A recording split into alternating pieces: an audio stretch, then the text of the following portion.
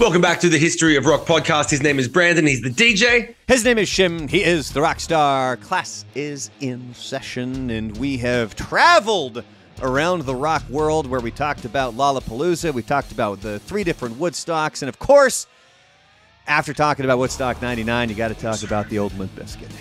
I'm so happy. I can't express how happy I am right now. The only other band I want to talk about more is Silverchair, but this is going to be better because Brandon grew up listening to Limp Bizkit. Yeah, oh my God. Like, for anybody who tuned into the Rockstar 101 or anything, like I looked like Fred Durst. I had the same kind of goatee. I even wore like a red backwards New York Yankees hat, and I don't even like the Yankees. I was invested in the Limp Bizkit, my man. So we're going to talk. So for this episode, we're going to focus on $3 Bill Y'all, which was their debut album. And then next episode, and probably the next 2 episodes, we'll get more into Significant Other, which was really the breakout album. Because that's the one that had break stuff and Nookie and My Way. Or no, I think My Way was actually after that. Rearranged was on Significant Other. But anyway, so we wanted to start with this here for $3 Bill Y'all. And one of the big things, too, that you can expect coming up here in the kind of middle to the end of this episode is you have that whole counterfeit controversy where, oh my God, Limp Bizkit paid a radio station to play their song. And we're going to get more into this later, but we have an advantage that a lot of other people do not. And that's that my former boss, who I worked with at NRQ down in Eugene, Oregon, he was the assistant program director / music director of the radio station that made the deal. He was at the table with the Interscope reps when they did it. And there's some stuff in there. He's like, and nobody talks about that part of the story. That's and fantastic. It's not what you'd expect. It's not what you'd expect, man. And this is the thing. $3 Bill Y'all did not make it over to Australia at all. The first thing we ever heard about Limp Bizkit, nope. I think maybe a little bit, but I remember that period. That was the period when I was really paying attention to everything music-based. And the first thing was Nookie. And when Nookie came out, it blew up 100%. But I think it was because on $3 Bill Y'all, they were still kind of an indie grimy band. Nookie was the first time was like big video, big production. We're going to blow this band up. It was off the back of $3 Bill Y'all where they went, okay, this band's popping. We're going to blow them up. But the sound and the look of the first record was not nearly as highly produced. It was grimy and indie sounding. Yeah. So we're going to start off here with the members of the band. Obviously, Fred Durst, he is on lead vocals. You have John Otto, he was on drums. Sam Rivers was the bassist. Wes Borland, the guitar player. And then, of course, on the ones and twos, Mr. DJ Lethal, which I can bring this up now because I don't think we're really going to cover Chocolate Starfish and the hot dog flavored water, at least not right now. There's the outro track on that album, and it is fucking hilarious. I love that, It's Ben Stiller. Do you know which one I'm talking about? Where he's like, I know it, and I love it. Oh my God! Like it's because he's in a studio and he's like, it sounds like he's mocking Limp Bizkit when he really is mocking Limp Bizkit, but you can tell he's kind of friends with Fred Durst, and he's like, I'm totally limping with the biscuit. I'm totally limping with the biscuit. I'm totally limping with the biscuit. And then he's like, did you? It starts off with him saying, "Fuck Limp Bizkit." Yeah. Fuck those guys. Yeah, and that's the thing. Fred's number one thing on stage was to get the crowd to say fuck Limp Bizkit because he knew everyone hated the band. Fuck you guys, we fucking hate you too. So there's no way that didn't start with, and I think Stiller was high. There's no way that didn't start with Fred being like, yo, get on the mic and just start by saying fuck Limp Bizkit, because that's what he did. He told everyone to say fuck Limp Bizkit. And then they get that beautiful soundbite. Oh my God, yeah. So for anybody who has not heard the outro to Chocolate Starfish and the hot dog flavored water, go listen to it. Whether that's Spotify, Apple, whatever it is, go listen to it because it's fucking like. At one point, he's like, "Did you grow up with DJ Lethal, Fred?" It's like, and is that what you called him, DJ Lethal, when you were kids? Because I guess this is what his mama named him. Is that what his mama named him? Oh, little DJ Lethal. It's fucking hilarious. Anyway, so that's the band, and then we also have, they've been nominated for 3 Grammy Awards. They never won a Grammy Award. Sold over 40 million records. Released 26 different singles, and then they also won. They've won other awards other than Grammys. Some of the ones of note are like the Billboard Music Award for Top Modern Rock Artist in 2000, and also the Billboard Music Award for Maximum Vision Award for Nookie in 1999. Maximum Vision. Yeah. See, that's the thing. If people ever wonder, like, why does Fred Durst the way that he is? Why does the band not give a fuck if anyone likes Limp Bizkit? It's because they sold 40 million albums. when they sold albums. I mean, you could tell that he was like that to begin with. Like the way he was calculated, man. Yeah. But he was a businessman. Yeah, that's why people hated him. That's why the reason that artists fucking hated him was, I think we talked about this last week. They just didn't like that a businessman beat them in their own game. He just took all these parts. He just took all the parts. It was like when you saw Limp Bizkit for the first time, you were like, yes, that's what we want. That's exactly what is happening right now. We need a DJ. We need a little X factor on the guitar. We need a great rhythm section, a little bit of the Korn thing where the bass is upright but not too much, and then a guy that just looks like the guy next door who raps okay and sings okay, but I can relate to him because he's not amazing. It's so fucking on point. It's so on point. And then Linkin Park came out right afterwards, and I remember thinking when Linkin Park came out, and I've gone on record as saying this, and I had to eat my words every day. I thought Linkin Park was going to tank. I thought Linkin Park was going to shit the bed. I saw them on MTV. What? I kind of agree with you on that, because I remember specifically we were all hanging out at a friend's apartment. MTV might have been on, and they were running an ad for Hybrid Theory, Linkin Park's first album. It was an advertisement, with the hit single, One Step Closer, and then it plays like that clip, One Step Closer to the Edge and everything. Yeah. And my immediate thought was, if they got to advertise these guys, they must suck. That was my first thought. Okay. That was my first thought. So there's two main things that I took. We're going to get back to Limp Bizkit in a second. One, I saw the video for One Step Closer, and I just remember thinking, this is a record label's attempt to manufacture the next Limp Bizkit. And Linkin Park used to hate that they were put in the Linkin Park hated being put in the Limp Bizkit category because they had a real MC and they had been a real band for years, and they were like, dude, we're just doing our thing. But I remember I watched it and I'm like, this is too perfect. No one's going to believe this is real music. It's too in the moment. It's literally Limp Bizkit with a real singer who's a great singer. Yeah. And I fucking had to eat my words because I love that record. I love that band. It was just my initial reaction off the first single. And then I saw the same thing in a local rag magazine back when they had them. Full page ad. Linkin Park, Hybrid Theory, money back guarantee. And that was what made me buy the record, because I thought, if you're willing to give a money back guarantee on music, that's going to be a good record. And I remember thinking, everything I do when I'm famous, mark my words, for you. No? I literally said, all my stuff's going to come with a money back guarantee, because then you'll put your money where your mouth is. And I stole that, and I still use it today. Every time I sell a ticket to anything, money back guarantee. Or you'll be broke. Yeah. Limp Bizkit, back to it. Before Limp Bizkit, Durst played in other bands such as, and by the way, I don't know any of this information, Split 26, Malachi Sage, Malachi Sage, I don't know, Malachi Sage, and 10 Foot Shindig. Wow.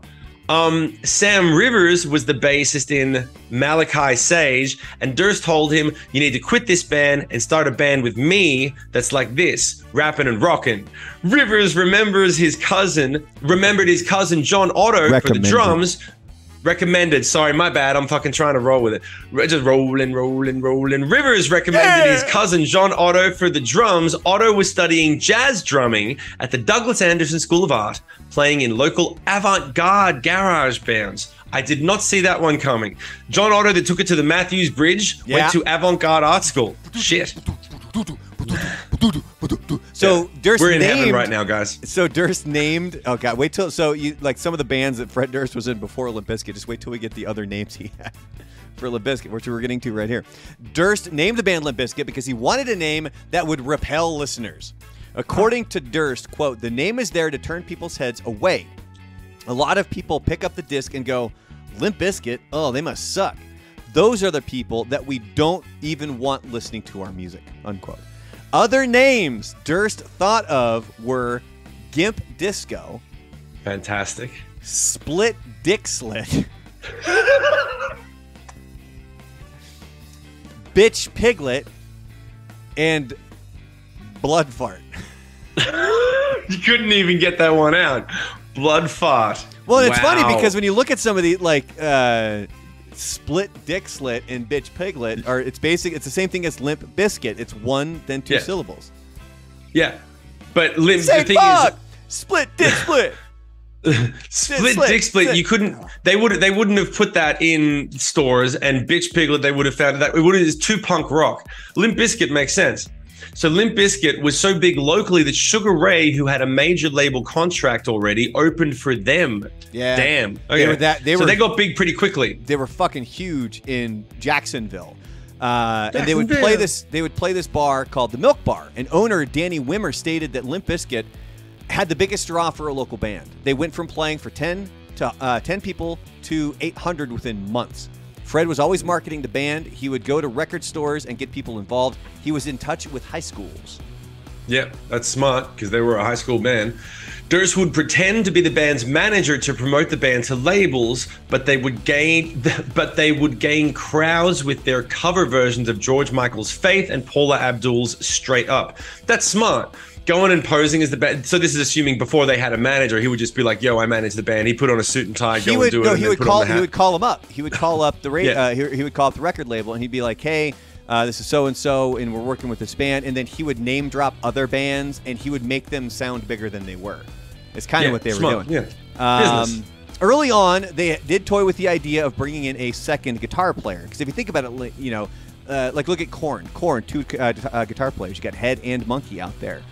Borland determined that wasn't the answer to something that they needed. Instead, they brought in DJ Lethal from House of Pain, which, by the way, that first House of Pain album, I think it's the first one. I can't remember if there was anything before, but the one that has Jump Around on it, oh my God. I could not have listened to that album anymore when I was younger. That album is so fucking amazing. But it was around this time, though, when they brought in DJ Lethal, Borland actually left the band due to creative differences. Not to be confused. I didn't realize he left. Not to be confused with when he left in 2001. Like, he left early on. That's not a good start. No. That's not a good start at all. Limp Bizkit opened for Korn and wound up doing 2 tours with them, gaining them even more popularity. Limp Bizkit eventually signed with Mojo, a subsidiary of MCA Records. See, I could say subsidiary properly, but not the other thing. While they were on their way to California to record their first album, they wrecked their van. As a result of the near-death experience, Durst was able to make amends with Borland and get him back in the band. Well, isn't that bromance 101? That's lovely. Well, there was a dispute with Mojo, and Limp Bizkit ended up signing with Flip, a subsidiary of Interscope Records. Fieldy of Korn was able to persuade producer Ross Robinson to listen to the band's demo, although he didn't actually listen to it until his girlfriend convinced him, like, hey, this is worth. Because Ross Robinson, kind of a big guy you'll get from this next little tidbit here. But that was always one of the big stories, is that Limp Bizkit opened for Korn, and Fred Durst was also a tattoo artist. Not the best tattoo artist. And, and I should know off the top of my head, I think it was Head or Fieldy who he tattooed. And they're like, his tattoos sucked.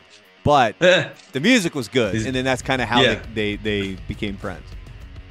And Robinson, had produced Korn's first 2 albums and Deftones' Adrenaline, among many others. That's a nice resume. The mood and tone set in the studio by Robinson allowed the band to improvise a lot. One of those improvisations ended up being on the album as last track, Everything. By the way, I am not familiar at all with $3 Bill Y'all. I never really listened to it. Really? I listened to Significant... never got into it. I listened to it once and I was like, the production's not as good as Significant Other. And I would just go back to Significant Other. Poser. Fucking poser. 100%. I didn't wear a fucking hat, bitch. You're a poser. So despite the success of the live performances of Faith, Robinson, he didn't want them to put that on the album. However, they were able to convince him with a final version that they had done, which had heavier guitars and drums, along with DJ Lethal on the ones and twos. Or something like Could you imagine? Was Faith the first hit, or was Counterfeit? Counterfeit was the first single. Faith came after that. And we're obviously going to get to that here in a little bit with all the Counterfeit stuff. But yeah, I mean, that like imagine not having that. Yeah, so, like they might have still made it, but I mean, that's really wouldn't have been the explosion. Yeah. So in 1997, they had unfavorable reviews. The first reviews of Limp Bizkit were unfavorable, shock, while they were on tour with Korn and Helmet, including Milwaukee Journal Sentinel music critic John M. Gilbertson, who criticized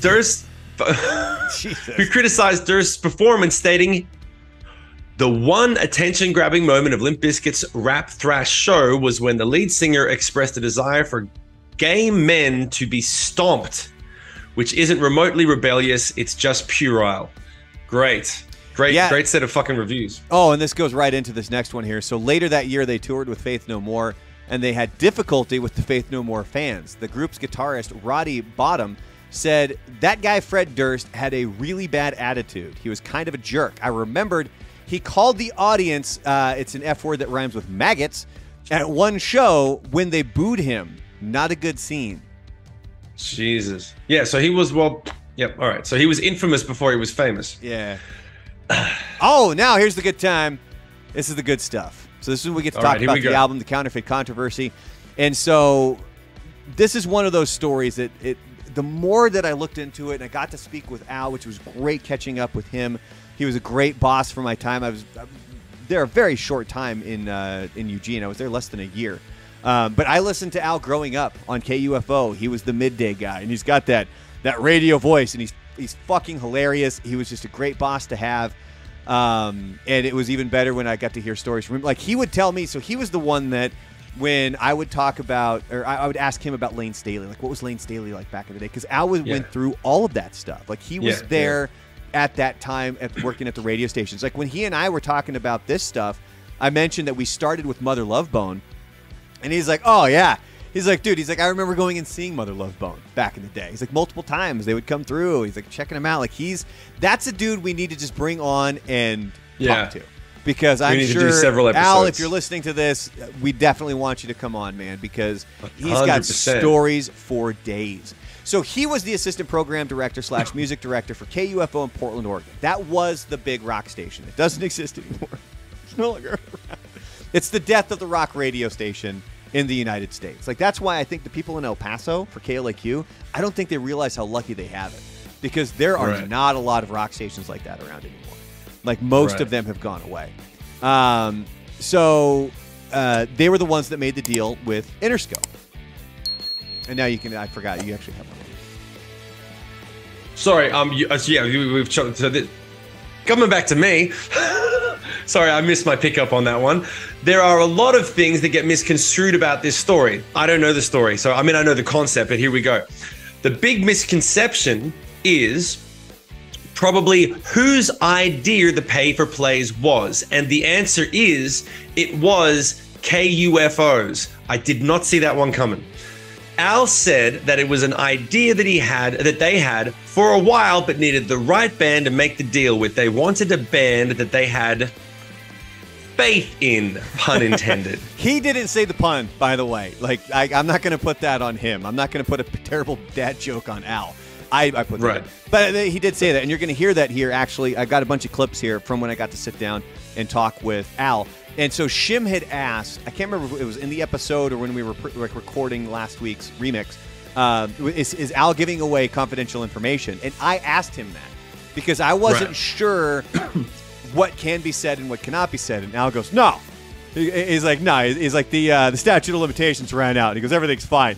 And I'm like, fucking cool, man. So fucking give it up, man. Let's do it. We kind of got to sit and shoot the shit. So here's the first clip. This is him talking about the truth about the pay-for-play. I think it was like about $5,000 for about 13 spins. People were saying we got like $20,000 and for like 50 spins or something like that. It was just crazy, and that program lasted for maybe a week.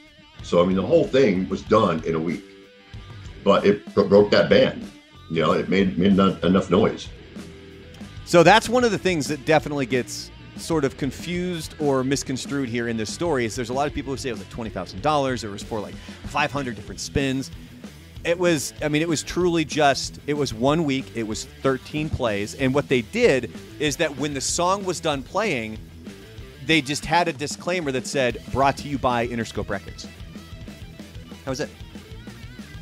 So it was like it was an ad. They actually bought advertising time, and the ad that they ran was a song instead of an ad saying, we at Interscope Records like to sign bands that do XYZ. They just played the fucking song. Yeah, so they played the song, and then this next, which rolls right into this next clip where we're talking about how there was a lot of people who were like, oh, that's payola. So for anybody who doesn't know, payola is illegal. the federal government has made it illegal for a record company to go to a radio station and say, here is $10,000, play our song. So their loophole was it was an advertisement. You know, it just happened to be the full song. And Al said they played Counterfeit anyway. It's not like they weren't already playing it. And it's not, I mean, all it did is that it helped them bring in some money and it helped the record label get some more spins on the song Counterfeit. Yeah. That was it. So, you know, it was 13 extra spins. And he said... So I have a question. The label was already playing the song. They paid to have it advertised, spun, an extra 13 times, but he said that was what broke the band. Was the 13 spins what broke the band, or the story that they paid for it? It's a story. Yeah, okay. The story's really what did it. Does that mean that Interscope, they called Interscope and they said, we got this idea, you're going to pay us for an ad, we're going to do the thing. Interscope said, fuck yeah, that sounds like a great idea, and then we're going to blow it up. And we're going to advertise we kind of get to that a little bit here. So the next thing, this next clip with Al, he's talking about sort of the gray area there, because that's where a lot of people thought like this was super shady or this was illegal and they should have been doing it. It's because there was a lot of gray area. And he flat out says right out of the gate in this clip, he's like, there was no gray area because we made sure that there was not gray area here. Yeah. And then he goes into talking about sort of the record label, radio station relationships that have been there.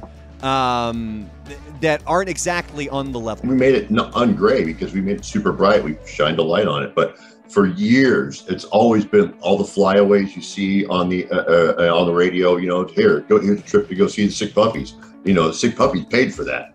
You know, and you know, you played their record sometimes to get those promotions, and that's no secret. That happened all the time.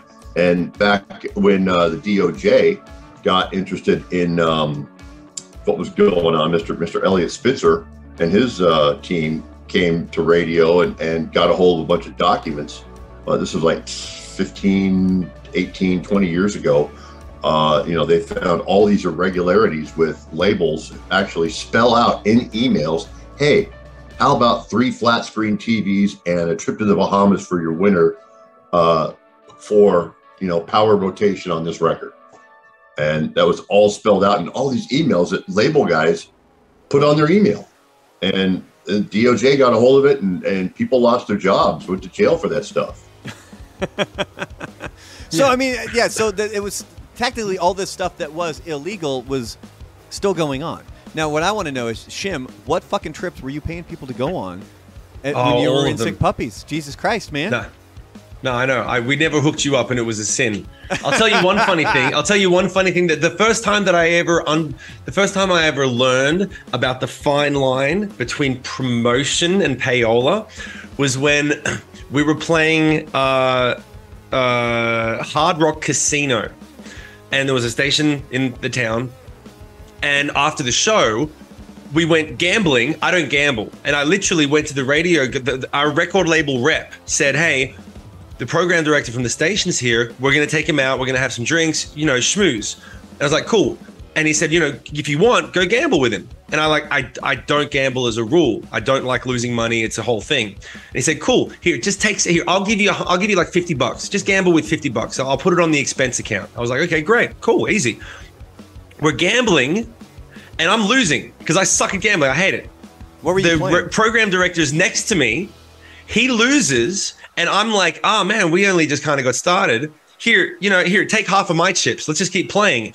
And the promotion, my record label guy pulls me by the shirt and goes, no, you can't give him money. You can't do that. And I was like, what the fuck? He was like, dude, that's straight up payola. You've got to like lose it to him back, and like you got to like and he just sort of went over to the program director and tapped him on the shoulder and was like, we'll just keep this between us, right? And he was like, yeah, it's whatever, it's fine, it's just $25. But he was full on. He was like, that's exactly what we're not supposed to do. That's cash over.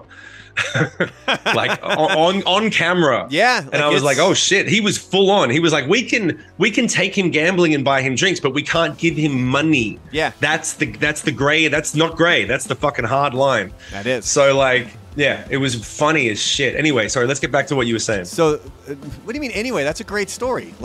Like, that's the kind like... No, I don't want to take away from this. This is what people have tuned in to see. No, but they also want to know about the time you got Payola. yelled at for trying to give a program director $25. That's a good story. Yeah. So, it's Al is this next clip. He's talking about the actual dinner and parts of the story that sort of get left out here in this craziness. So we had this kind of inkling of an idea, and we sat down at this dinner at Jake's, and it's 4 of us: myself, Dave Newmy, and a couple of guys from Interscope Records, and we're sitting there, and we just start ordering food and drinks. And 4 hours later, we wrap this up. We finally come to the deal with a certain amount of money for a certain amount of spins, no problem. He's like calling on the phone to get a hold of Fred, his manager, and stuff like that, making sure it's going to be okay. It all gets done.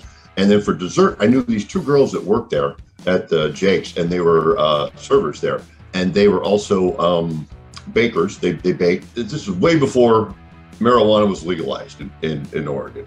And they came out and they brought us these huge pot brownies to the table because they were bakers. And this is at Jake's, and that's where the president eats when he goes to Portland. And these girls bring out these pot brownies for us, not on the menu, special menu for us. And we sat there and ate those. And the guys from Interscope had to go fly, and they go, dude, that was the craziest plane ride home ever after eating that brownie.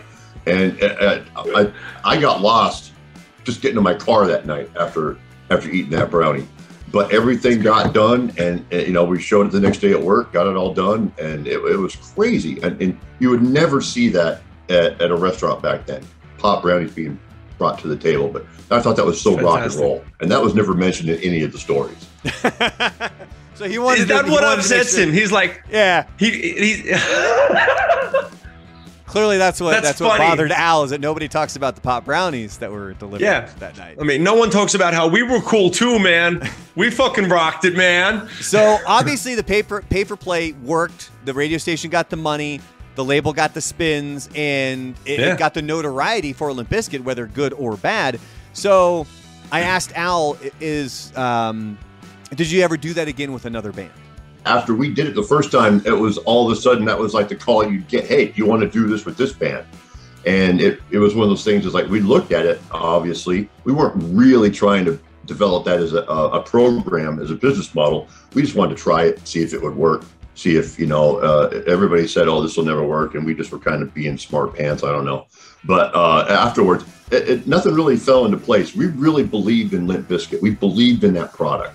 Otherwise, we wouldn't have tried it. So it wasn't just, hey, let's pick a band that we can try this with. It's got to be something that we both wholeheartedly, myself and our PD, Dave Newmy, wholeheartedly felt that we could get behind. It wasn't going to be something that we did that we didn't believe in, because our main goal was to make the station sound good, and always was. And we weren't going to just grab a piece of crap song to get the money and play it. And that was one thing that it never fell into place like that again. And we just didn't feel like doing it, going through the trouble. On something else that he had mentioned that I don't have necessarily a clip for is that I guess country radio jumped all over this aspect of the pay for play, where they did it a few times. And but like he said there, he's like, it never really fell into place. Again, it's just it ran its course. We did it with Limp Bizkit, and then that was about it. Didn't it get made illegal afterwards? Didn't they write new rules afterwards? I don't think so. I think it was. So you could still do that now. I could go to KLAQ. Oh, now I'm not 100% sure. And now I'm not in radio, so I don't really care. That's not anything that's on my radar. That's not on my radar. However, but that is really not. That really does speak to Al's spirit. The fact that he did a great business move. It wasn't a douche move, but it really was a little bit of a poke to the system of being like, yeah, we're gonna fuck this little bit up. We're gonna fucking stir the pot and break the rules, but not quite. But he did it from a place of, like, we believe in this band. We're gonna try to break the band. We're going to do the right thing. That's what radio is supposed to do, or at least what it says it's supposed to do, is support new music, help break artists that really do, but people believe have a career. That's literally what it is designed to facilitate, as well as its advertisers. Make advertising money, but also, you've got the platform. Use it. Break new bands. Take a few risks. That's real, and that speaks to Al's character a lot. Yeah, they don't do that anymore. Radio does not break. Not anymore. New artists at this point. But I do have a clip of Al talking about the last time that you were in town when he got to hang out with you. Oh, my really? best to Shim, man. It's great seeing him doing stuff. Last time he was here, we went down to downtown Eugene here. He was doing a show with the Sick Puppies, and we had this thing called Sick Puppy Saturday or something like that. And after the promo, we went down, and there was a girl sitting in our area downtown with a sign that said "Free Hugs."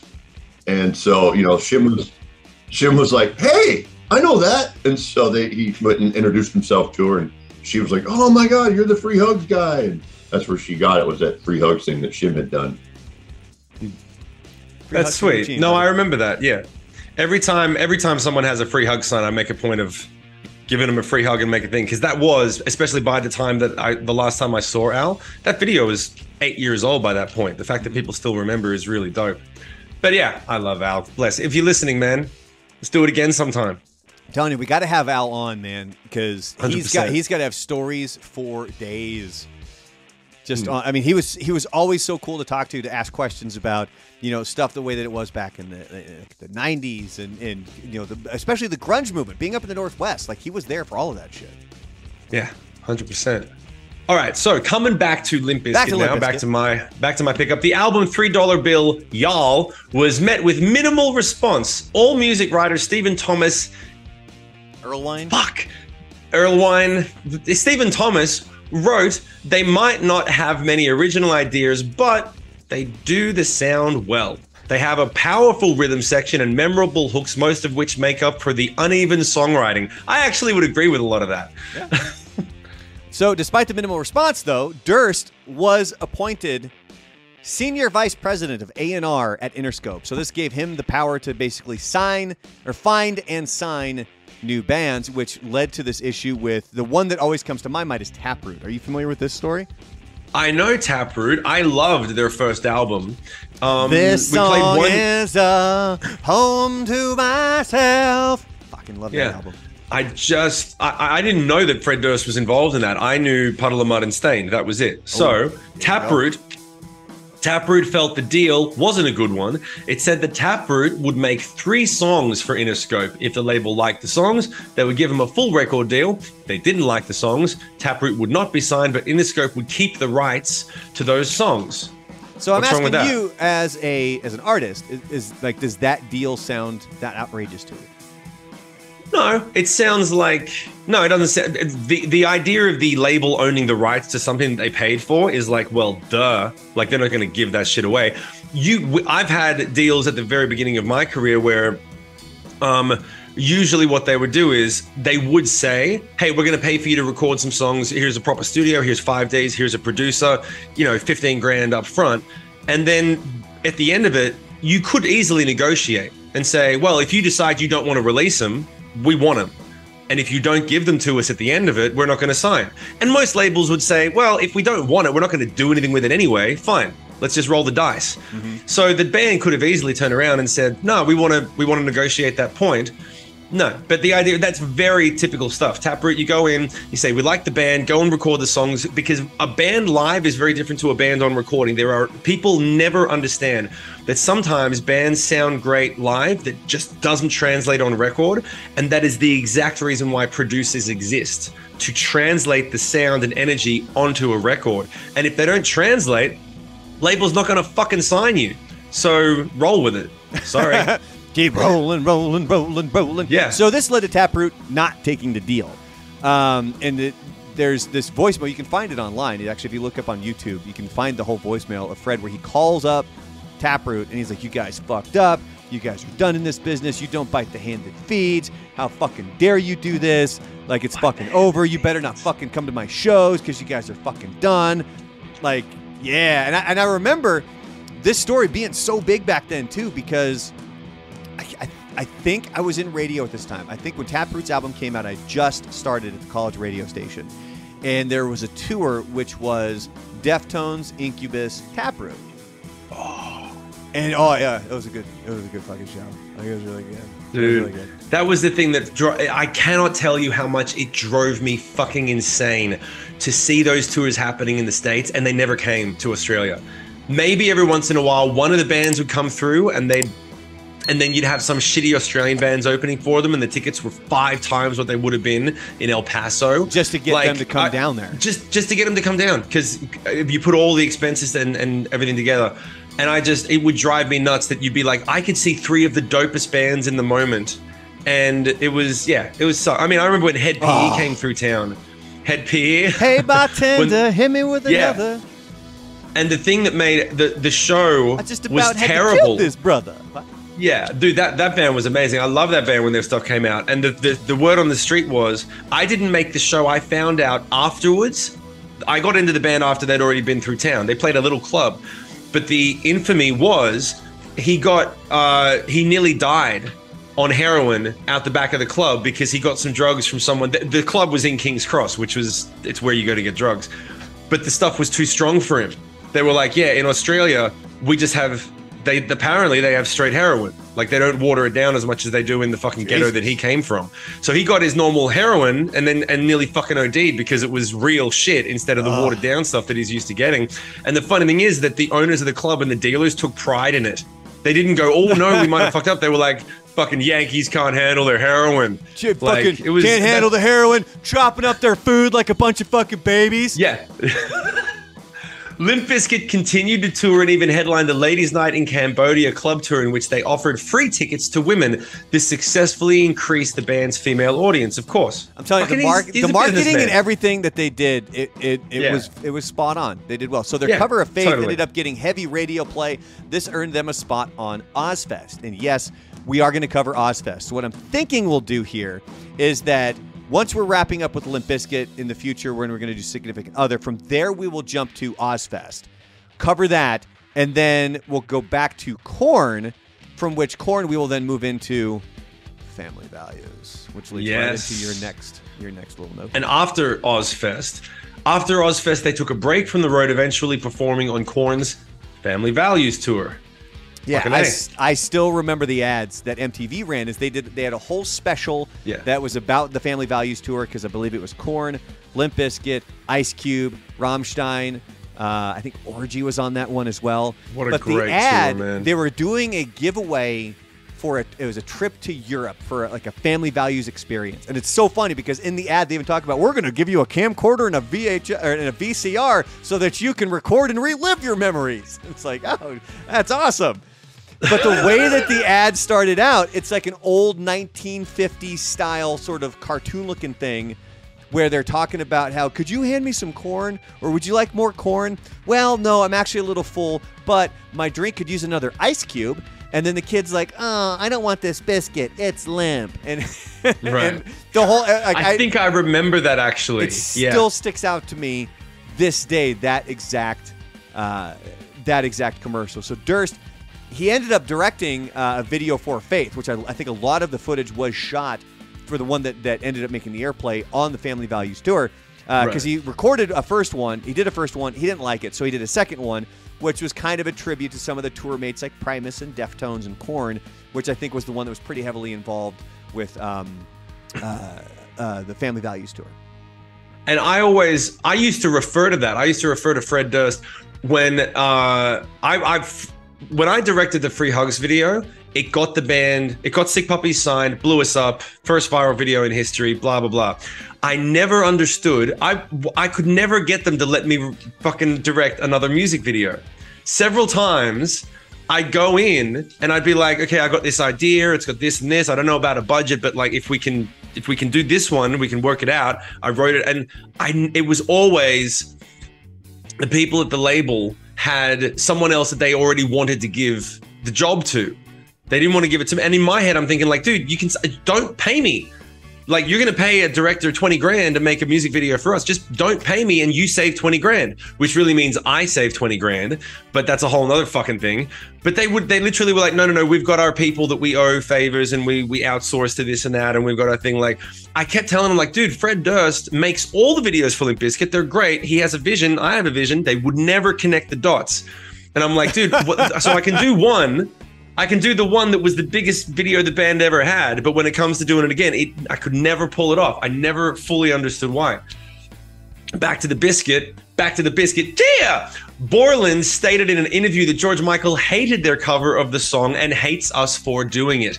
Well, what do you think? Like, seriously, their song had no real musicality to it. George Michael is one of the greatest singers and musicians. That intro, like down. Yeah, no, come on. Like, I get what it was. I guess it would be nice if I could touch your body. I know this not is the thing that always, has got I a body never like understood. me. Where did the yodeling come from? What? Please stop. Before I give my heart away. No, you're not singing it correctly. Because this was the thing that always freaked me out. When he would come up, he would sing with this yodel. He would sing with the yodel. And I would always be like, why does everyone think this guy's hardcore? Why does everyone think he's so masculine? Because he would sing, touch your body. He would have this whole, I can let everybody. He would like do a yodel up to the top part of the note all the time. And I was like, where the fuck is this shit coming from? And everyone has just stopped watching because both of us just poorly sang Faith. You for longer than we should have. What? On this date, July 1st, 1997. Hold on. Before we get to the on this date, I want people to comment below what you really thought of my version of Faith. Thumbs up. Go ahead and comment on what you thought of Brandon's version of Faith. Let's... Okay, so on this date, July 1st, 97, goddamn, $3 bill y'all was released. Do you say $3 bill or $3 bill y'all? I say both. I was working on a short that at the beginning. Oh, it's the one that we did where we talk about which one has Janine Lindemulder on the cover. Yeah. And the first time I say $3 bill, and then after that's $3 bill y'alls. I mean, it's. I've heard people also say it $3 bill y'alls because there's technically a dollar sign after the L's. Okay. But here's the thing. Where did that title come from? We didn't talk about that at all. Where did it come from? I thought I had that in there. So basically, his whole thing again was kind of like, how do we turn people away? Like the kind of people that would see this and be like either shocked or disgusted, and then are like, this band must suck. Those are the people we don't want listening to our music. We want the people who are going to see it and they're going to be like, oh, I'll give it a shot. Right. It was kind of the same thing. Everything was designed. It was kind of the same thing with the band name. Yeah. Isn't that amazing that that's the exact opposite, the 180 opposite of how everything's done now? It's like, I need to figure out how to get people to look at me and how do people like me. But and his whole thing was, how do I make people fucking hate me? And that would work now. And they're still performing at fucking Lollapalooza to gigantic ass crowds, man. Yeah, dressed like that. Fuck. Yeah. There you go. You can take the first one here on this. On this date, Hong Kong was returned to China after 156 years of British rule. So we're going to deep dive into the politics of those years. Kidding. Yeah, we're just joking. We're not going to really be doing on this date anymore because that's kind of what we're doing with the remix. So rather than trying to double it up, we're just going to wrap up these episodes as is. As far as continued education, there's a lot of stuff on YouTube that you can find that have a lot to do, that go even more depth on some of the smaller stories here, like the crash that happened when they were driving their van and how Borland ended up coming back to the band and after stuff like that. But we're already running over, so let's wrap up this episode. Go ahead and like, comment, follow, subscribe, do all the usual stuff. Please let us know in the comments if you think we said anything that was complete bollocks that you would like to disagree with, because after all, it is Limp Bizkit. And in the meantime, his name is Brandon. He's the DJ. His name is Shim. He's the rock star. Class dismissed. Thank you.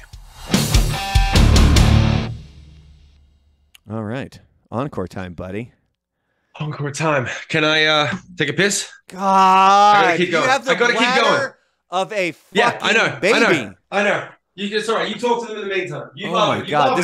Dude, seriously? So we recorded the remix episode before this. He took a leak before we recorded that. He took another leak after we recorded that. And then he took another leak before we started recording this. That's 4 fucking times. He might need to go to a doctor. I'm just saying. There might be something going on with him. I know he's drinking his water and he's drinking his coffee there. I mean, it'll happen to me because, I mean, as we're recording this, it's like 8:15 at night here in El Paso, Texas, which means it is, I got it on my phone here. It's actually just past noon in Sydney, Australia, mate. And it'll happen to me. I drink matcha tea in the morning. And when I'm drinking that stuff, really what I do is I mix up one first And then as I do, and you know how like You know something that I just realized I forgot to mention? Something that I realized I forgot to mention is totally forgot about it. I did a cover of Freedom by George Michael that is on my Patreon because of that song. Hold on. I was in the middle of a story. You're fucking rude. Oh. So what I do is I take my matcha tea and then I make a full cup. And then when I get down like halfway, I boil my water and then I add some more in and then I go through a whole one of those. And so I understand why Shim has to take like 4 pisses. See, my interruption was way more interesting than that. So, I mean, I literally was like, yo, I've got a cover that no one's heard of Freedom by George Michael and it's dope. I spent like a month on it when I was 18. And it was done on a 16-track recorder with programmed drums. So what else? Did you redo it, or is it the version you did when you were 18? No, the version I did when I was 18 is what's on the Patreon. The devil. I'm not going to redo that shit. Because be a man. I can't. The idea of like redoing all, I've thought about it. I've been like, I've gone back through. Yeah. I've thought about going back into some of the old stuff and being like, all right, I'll re-record this and this and that. But the truth is, every time I write a new song, I'm like, well, that's just a better song. Why would I go to the point of writing like my old songs? There's a few that have moments of inspiration, but in general, I can write better songs now. I'd rather just write a new song, produce a new song. Fuck it. That working out well for you? The first one's going to be the Investor Share NFT. That song's coming together nicely. You don't give a shit. It's going to be amazing. Wait till you hear it. It's going to be great. So we'll see. So I've got some events coming up here. Although by the time this episode drops, they would have already happened. Do you want to play Fall Guys on Thursday? No, not that game. No, I can't. It makes me upset. Because we're doing a full, like, I've had multiple people reach out to me on social media and they're like, hey, so I heard you were playing Fall Guys. How can we play? Is it cool if we can play with you? So yeah, I put out a post last week, kind of saying this is this is what I'm looking to do. I'm gonna look to play some Fall Guys at this point, and I've had a bunch of people because so the way that Fall Guys worked is you need to have you can have 4 and then be put in a group with random people. But if you want to do your own private game, you have to have a minimum of 10. So like that one night we were playing the game, we were trying to figure out how the fuck can we get. How can we get at least 10 people? So I've had a lot of people reach out to me. We're going to get at least 10. We can have up to 60. So we're doing this on Thursday. Again, this would have been last Thursday when you're at least hearing this because this episode doesn't drop until Monday, August 29th, I believe is the date. Yeah. And then on Friday, there's the guy that won the T-shirt from remember in the one episode there was like a blip. And I put the screen, the text up saying, hey, if you're actually paying attention to this, just shoot me a message that just says Shim broke it. And then you win a T-shirt. And he was the first one that sent me the message. I've had his damn he picked a cross-eyed bear shirt. I've had the damn thing just sitting at the house. And because he's in El Paso, but he's like way the fuck out on the east side. So we've tried to connect a few times. Have never quite made it happen. So I started to think about it, and I'm like, I've had some other people, ask about doing like a hangout or something. So this Friday, the wife and I, we're going to go hang out at this kind of arcade bar called Rubik's, and we're just going to, anybody who wants to come fucking hang, I'm going to make a thumbnail or like a picture, and we're going to advertise it this week to kind of let people know if they want to show up. Because apparently people still remember me from KLAQ.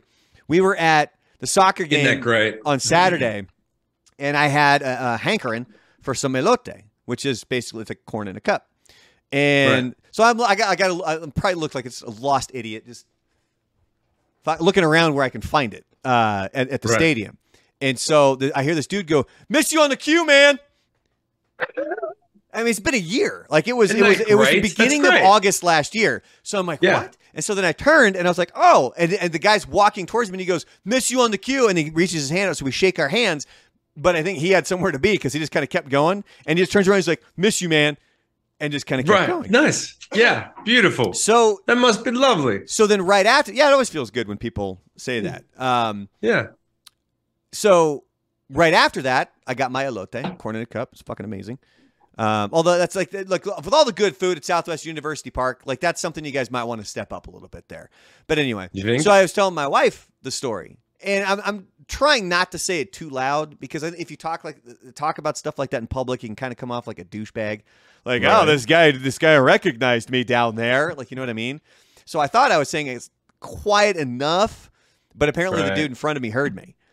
And he kind of turns around and he goes, I thought that was you. And he goes, yeah, you are missed, man. And then he gives me some knucks. And I'm like, oh, like fucking cool, man. Like, I didn't realize you guys all fucking missed me. So, I mean, I still get people that do message and people that are still upset about me not being there. But I'm like, well, you know, life moves on.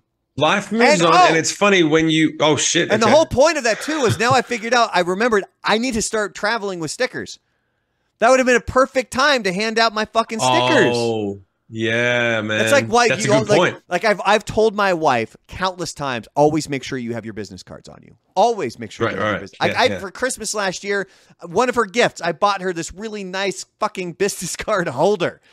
So I want to make sure, and I'm the fucking idiot that I've had these two guys recognize me, and I didn't have any merch to give them. So that's also kind of one of the things for this Friday is I can go hand out the merch. One thing you can do, which I do with Investor Share, is you put a QR code in your photos, and then you can just go to your photos and be like, yo, scan this, and it'll take them straight to the YouTube page or wherever you want to take them. And they can just go, oh, cool. And they do that. They save the link, and they're like, yeah, I'll check it out later. Yeah. And that's kind of like a business card. Yeah. Yeah, but I was I was like, fuck, I should have had my stickers with me, man. I got to remember the amount of things. Do you know the amount of fucking times that I wonder if Fred Durst had been on stage and he just would have been like, ladies, I want to tell it's not me. What? And they just would have been like, yeah. Oh, probably been like, oh, today's. Like, yeah. But like, you couldn't understand. You could mistake that. Like, I remember seeing, did I tell you about what I used to do when I was on tour with Nickelback? What? Did I tell? Look at this photograph. Would you take photographs? I remember Chad would be up there and it was the same shit every night. Like there was the same song, same shtick in between the things. And so before a couple of he had this thing like maybe 4 or 5 times during the night, he would say like, I think it's about time we pick this show up. What do you say? And he would always have that same inflection, or he'd be like, I think we got to do one for the ladies, guys. What do you say? And they go, yeah. And I was like, dude, there was times when I'd be walking at the back and I'd hear like, what do you say? And I'd be like, yeah. And I'd be like, oh, it doesn't matter what he said. He just has to say, what do you say? So I swear to God, there were times when I would do this and I swear to God, no one ever picked up on it. I'd finish a song and I'd be like, oh, fucking, there's an up-tempo coming up on the next song. And I go, I think it's on the bone time to go down now. What do you say? And they go, yeah. And I would literally just speak gibberish and they would fucking do it. It wouldn't matter what I said. They would just fucking go crazy. And I started doing that all the time. I used to put on like a southern, I think it's time to get some corn down sorry up in this motherfucker. What you say? Like I would just, if I was in Texas, I'd ask for carne asada. If I was in fucking Alaska, I'd ask for salmon. But I don't like that. I said, don't know the salmon or the fresh trout. What you say? Every fucking time. And they wouldn't know what the fuck I was saying. The only people who could tell would be the band of the crew. And they'd be like, I wonder what he's going to fucking say this time. But so the band of the crew, did they know? Like, yeah, he's just up there bullshit. Yeah. Yeah, because there was a couple of times like I used to be, I ripped off Chad and I'd be like, I think it's time to pick it up. What do you say? And the crew would go, oh, they're going into that song. And then one time I went, a song, what do you say? And the crew guy came up, he was like, did you just say some random shit? And I was like, yeah, you noticed? It was like, yeah, but that's only because I see you every night. They fucking went crazy for that. I was like, yeah. And so I started, and then it became a joke on tour. Oh my God. There was a whole fucking run where I did that. And then I realized that it might be. You need to write a song called What Do You Say? What do you say? What do you say? What do you say? Yeah, that's what I should do. That's a good story, man. All right, we got to wrap up, though. We got to wrap it up. Coming up next week, we're going to get to Limp Bizkit Significant Other. It's probably going to take 2 episodes. And be on the lookout for the remixes and all that fun stuff. Make sure you're checking out the socials. A lot of good traction. And the shorts. The shorts are doing really well, man. I had one that I did about Disney's American flags that got like 14,000 views in an hour. So was pretty pleased about that. Awesome. Pretty pleased about that. So yeah, go like our shit at The Real Brandalorian. Like I've got people commenting on my YouTube now. They're like, I'm just commenting now before you make it big because this channel's amazing. And I'm like, yeah, you might be trolling, but all right, I'll bite. That's nice. That's nice. Look, as much as I know, like, look, I have all the confidence in my work ethic. I have all the confidence in my work. There's still a part of me that's always just like, really? Like, you think you're going to make it that, like you're really going to make it that big? Like, you're really going to be like, how far do you really think you're going to take this social media stuff? How far do you really think you within your head is saying this? Oh yeah. Like, look, and there's a reason I bust my ass at it. Like, this is the shit that I'm working on, fucking hardcore. I'm getting to 2 videos done every single day, and one usually with you, which we can use to promote History of Rock, and then one some more to some other tidbits. I've got the live streams that I'm doing with my buddy Alan and Frank and Twitchy, and yeah. So I mean, and like shit, like I gained 100 subscribers last week on YouTube, which I'm able to kind of look at how it was when I was running OG Life's social medias. And less than 2 months into OG Life, getting 100 subscribers in 1 week was fucking unheard of. Like that didn't happen for months. So to get that now is a nice big leap. But there's still this part of me that's like really, like, you've worked in radio for 20 years. You kind of made a name for yourself. You're really good at what you did. But like, do you really think you're going to become this big social media or YouTube something? And there's that part of me that thinks that, and then the rest of me just has to be, shut the fuck up. Like, I'm gonna keep doing this. Yeah. You know? Yeah. Well, I think sometimes that voice is good if it keeps you motivated, if it keeps you on edge. It definitely, and there's a lot of things that even right now that are fucking motivating the shit out of me. So yeah, that's great, dude. No, I have the same thing where I'm like, well, there are 2 things that come up when that shit comes to me, where I haven't dealt with that for a long time. My ego was off the chain when I was younger. I just believed. I just had absolute. I was shocked. I would truly be shocked and insulted when someone would question that I was going to be a successful rock star. I really fucking was shocked. I'd be like, and the reason was logical. This is the weird thing. I never looked at them like, oh no, I'm amazing. You just don't. I literally would look at them. I'm like, how do you know? You say it with such certainty. Like, oh no, well, you're never going to be top of the chain. You're never going to play out, you're never going to open for big bands and play fucking sold out shows. But like, how the fuck do you know? Why would you say that? And I would always be like, that's you and your shit. I'm doing my thing. I'm going to fucking die trying. But the idea that you can say like, oh, no, you can't. Like, what? There's no basis. There's nothing. You haven't, even if you'd seen me play live and I sucked, then you might be able to go, you got a long way to go before you're going to get to that mountaintop you keep talking about. But you'd at least go, well, he's fucking doing it. The amount of times that I had people actually come to me at the very beginning of my career and they said, it's going to take you 10 years, but I've got absolute faith you'll make it because you're fucking relentless. And they were politely saying, you don't sound that good yet. Yeah, well, but you're going to fucking go there. Yeah, but they're still supporting you by saying it that way. Yeah. Like, there's different ways to say it, and that's a good way to support. So look, for anybody listening out there, if you have somebody who is striving for something, it could be in performance, it could be in athletics, it could be something more educational, like academics. That's a way, like, look, I have every, I believe in you 100%. It might just take you a little bit longer. Yeah. Yeah, there's always great constructive ways to say it. But the idea that someone says to me, well, you like, for me, the idea of like being a good father or being a better provider than I ever have been or making more money than I ever plan to. I'm like, no, I'm going to make this much money. And money's a big one because they're like, oh, no, you can't talk about money. Like, you can't think about money like that. I'm like, no, I have a whole private fucking plan and strategy for long goal stuff that I don't talk to anyone about except my wife. It's prostitution. Yeah. Yeah, it's going to be only. Everyone keeps asking for an OnlyFans. It's that red light. Like, no, remember the old red light story that you had? Like when you had that red light. Dude. No, it's your own brothel. That's dude, it's so easy. I would have been such a good pimp. I would have been such a good pimp. Oh no, you weren't the pimp, you'd be the whore. I'd be both. Look, just watch me on stage one time. I am both. Oh, shit, we really got to wrap it up. It's an hour. Fuck. Yeah. God damn it. All right, we'll see you guys later. Thank you very much. Peace out, everybody.